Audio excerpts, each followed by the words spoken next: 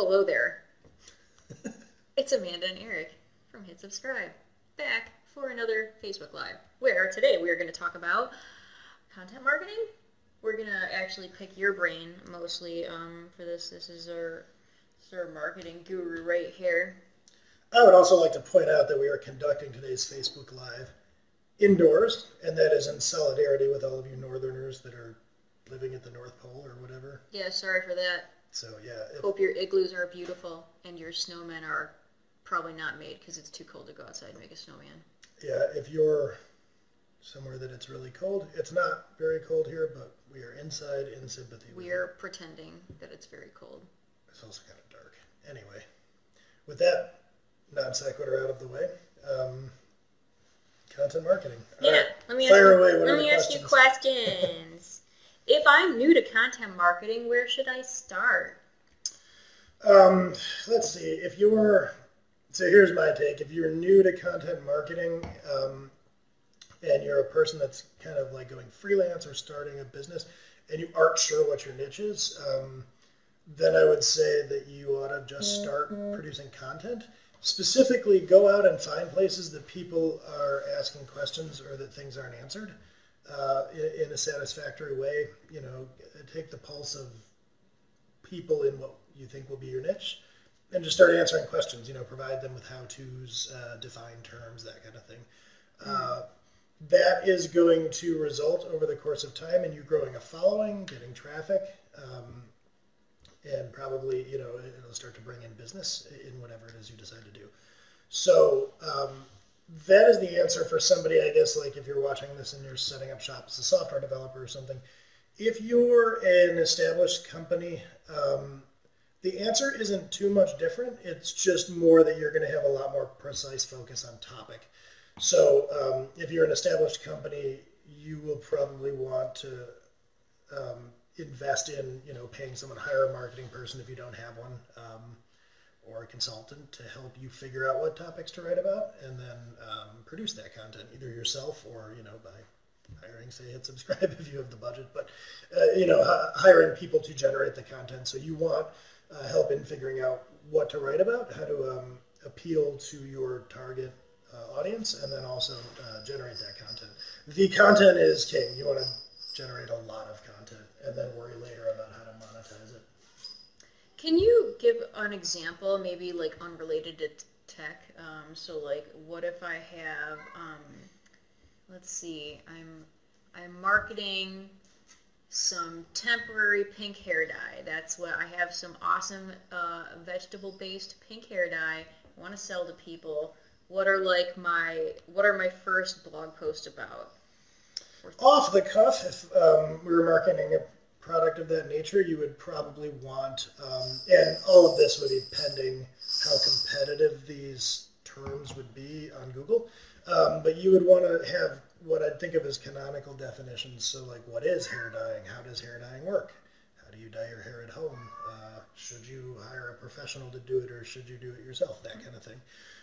So those would be good examples of a topic in the niche. You could do things like posts surveying or reviewing different types of hair dye, all of that, and then, you know, maybe you would be working in a mention of your own there at some point. But the general idea would be people probably have questions about dyeing their hair. How do I do it? Is it good for me or bad for me or something? You know, I don't know what questions people ask about hair dye. Well, I think you're doing good. But I mean, that's the point. It's not so much, one of the biggest mistakes I think that people make when it comes to content marketing is to speak about what they want to speak about instead of what their constituents want to know about. Sure. So you see a lot of content that kind of misses the mark or is very opinion-based or something. So you're manufacturing this hair dye and you're, you know, writing content about how great it is to dye your hair pink. Well, that's your opinion. It may or may not be shared by your users. The key is, or users. Well, they might maybe they'll use my hair dye. I mean, however, in my living over the course of my career, you know, how your end users. Anyway, the point is you want to see what the people you're presumably going to sell things to are actually wondering about. That's the difference between like content and product marketing. In product marketing, you're, you know, out there raising brand awareness, plugging your product. Content marketing is answering questions people have and providing value whether they buy your stuff or not. I guess maybe the place that we've seen this most in the wild is when we've been writing blog posts for a client over and over, and like when we're trying to define, people might even ask like, well, what is this thing that you're offering? And there's no blog post that we have to link to that other than like other people's, like Wikipedia or like another maybe a competitor or something, and at some point you think there should be a post that we link to that you made that answers the question, what is thing you sell? So that's kind of an example of something you would want, like a defining, what is this thing that I'm offering, without any necessarily like sales pitch attached to it, right? Yeah? Yeah. Yeah. All right, let me ask you another question. Why are some companies effective with content marketing, but others are not? I think I'm kind of trying to think in my brain of when I've seen content marketing done wrong, if you will. It's like empathy. It's an empathy issue, isn't it? Like being able to put yourself in. So the most common, I guess, anti-pattern that I see comes from a desire to exclusively plug one's own product, which is natural. And this is kind of what I was getting at in the conversation before, but you built a thing and you want to tell the world how great it is, and you think, if you haven't been introduced to kind of how to do content marketing, you think the way to do that is to just kind of beat everyone over the head with your product. Here are its features, isn't it great? Like, I made a thing. I made a thing. I get it, because I would probably tend to do that myself for things that I built. But that is an ineffective tactic, because people are typically not like searching for or desiring to read about, hey, is there a product out here that solves this problem I may not even be aware that I have? Like, that's just not what people are searching for. It's not what they're interested in. People aren't scouring the internet trying to figure out how to give you money. So that's a common one that I see. And I think, yeah, to your point, maybe a lack of empathy with what your projected readers and personas care about. Oh, so another big one, I guess, where you see maybe content marketing done wrong is not picking out a persona, like not really understanding who you're going to be talking to. So you kind of wind up writing this stuffy catch-all prose without a real audience in mind. That's another big one. You might see a lot of like passive voice or kind of grandstanding in the content, where it's more about, I guess, trying to demonstrate to the world that you're awesome than it is about trying to give people facts and value. I often tell people when writing blog posts, like, imagine sitting down to explain something to your friend. Like, how would you organize that explanation, and then what's your tone? How would you explain that to your friend? And you like actually picture a person and think about explaining it to that person. You'll find your tone changes, and also you become a lot more readable and a lot more likable, I think. Okay, let me get you another question. Are you done with that question? Yes. Okay.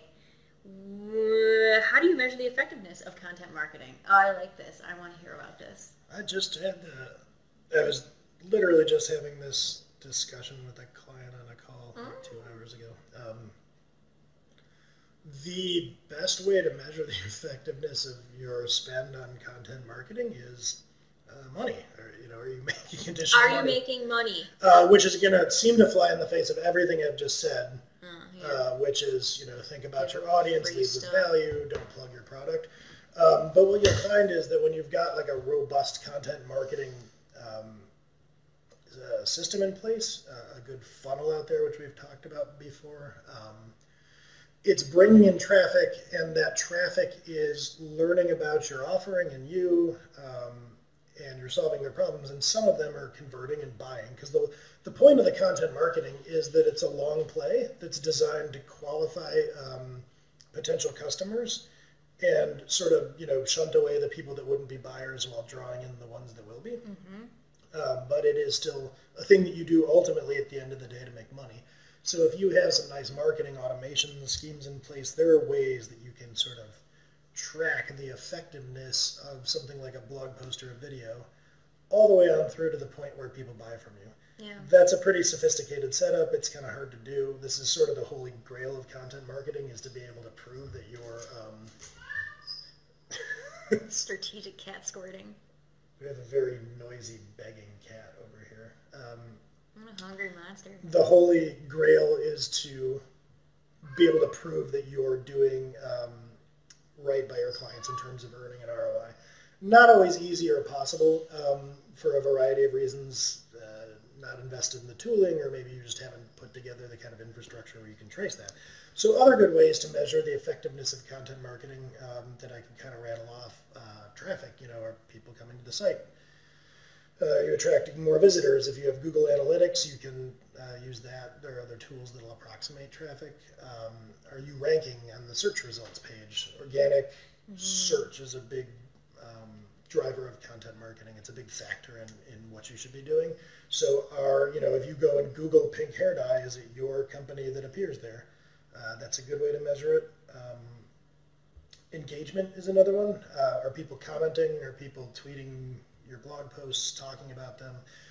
Engagement is a great sign that you're doing something right and that people value what you're doing. I think if you could figure out, too, on average, how many people convert in a way that gets you money per visitor to the site, then you can more easily tie money into visitors and what kind of posts are bringing in your money and which ones aren't. Yeah, absolutely. We're always kind of trying to get to that, at least with back of the napkin math, where you can say, all right, if 10,000 people see this blog post over its lifetime, we can assume that 3% of them will click on the trial download for this product page, and then of those, X% will actually download it. So you can kind of run some numbers that way and say, all right, over the course of the lifetime of this post, if we get an X views, it'll be worth Y dollars to the client. It's kind of the holy grail of content marketing, is to boil it down to how much money is this actually going to make me, and can I get ROI? If we're new, sorry, I'm a terrible interviewer. I already asked that question. How long does it take to see positive results from investing in quality content? Oh, what a great question that I asked that I didn't make up. Thanks, Aaron. How long does it take to see results? This is a hard question to answer for the general public out there. This is going to change for everybody, right? Right. So we have a client. It's a very large client that you have certainly heard of. The nature of the arrangement with them, I don't know, I'm going to mention them by name, but you have heard of them. Yes. They are one of the organizations that dominate the internet. Yes. When we do content for them, they're going to see results almost immediately, because the real big boys out there in terms of web presence have a lot of what's known as domain authority. So this is not our client, but take Wikipedia. If you write some page on Wikipedia, it's going to rank instantly. Yeah. Because Google regards Wikipedia, or Bing, or whatever search engine you're using, regards Wikipedia as a trusted canonical source. So if you are very trusted, if you have a lot of what's called domain authority, you will get ranked very quickly, and that starts to bring in traffic immediately. So we have seen results from content that we've done in as little as 2 weeks if you're a seriously high authority site. It does take a little bit for Google to index even the highest authority site, though, right? So you'll need a couple weeks no matter who you are. You can do Google, but it might need don't think in terms of a couple weeks for any of you out there. Yeah. You're not a company that has a gigantic market cap and presence. You are probably on average... Ooh, under the table squirting. I'm not even going to bother squirting him. I feel bad. He's just hungry. I'm also hungry, and I'm not making a big fuss of it. That is true. If you are kind of an average site, you think more in terms of months, probably, that it will take you to start ranking. And if you're a real beginner site, like we have this site that we're building called Make Me a Programmer, that's aimed at people considering a career in programming. And right now we're just writing blog posts that answer questions. For a brand new site like Make Me a Programmer, we started with articles for it in August, and what is it, almost February? Mm-hmm. We're only just starting to crack the top 10 of the search results for some really long tail keywords, meaning there's not a ton of competition. So what is that, like 6 months to get into the top 10? And that's not even going to be a significant amount of traffic. So I guess in the general sense, if you're a brand new site, brand new company, you're thinking that it will be years before, probably on the order of years, a year or two before you start seeing a lot of traffic. If you're fairly well established, more in terms of months that you'll see a return. And if you're huge, you can see a return pretty quickly, weeks. It's probably worth saying that, like, you could really easily corner the traffic market for something that's, say, hello. Yeah. It's the source of all the noise. So if I have Amanda's Beautiful Sparkle Hair Dye, and that's my company, and I want to rank for Amanda's Beautiful Sparkle Hair Dye is the best hair dye of all time, and those are the keywords I'm going for, I'm going to be like number one for that really quickly. Problem is no one's searching for it. So if it also will depend on what you're trying to target. If you're trying to target something like how to dye hair, that might take way longer to get up there than Amanda's Beautiful Sparkle Hair. I don't remember what I named my company. It was something sparkly and Amanda-oriented. Oh, what a cuddle monster. It's a good cat. All right, well... I actually figured this might be the most effective way to get him to be quiet. Yeah, that's good work, and everybody likes a good cat, and everybody likes a good... I don't know what's happening right now. I need to climb you. You are my Mount Everest. And on that weird note... Yeah, let's get out of here before things get even weirder. Even weirder. Okay. Hope you found that helpful. Ew, you have drool all over your shirt. Ew. This cat's a drooler. He likes to salivate when he's happy. Oh, it's a terrible story. This took a turn for the gross. Get out of here. So anyway, tune in next week when we'll try not to have a cat doing anything gross. All right, bye everybody.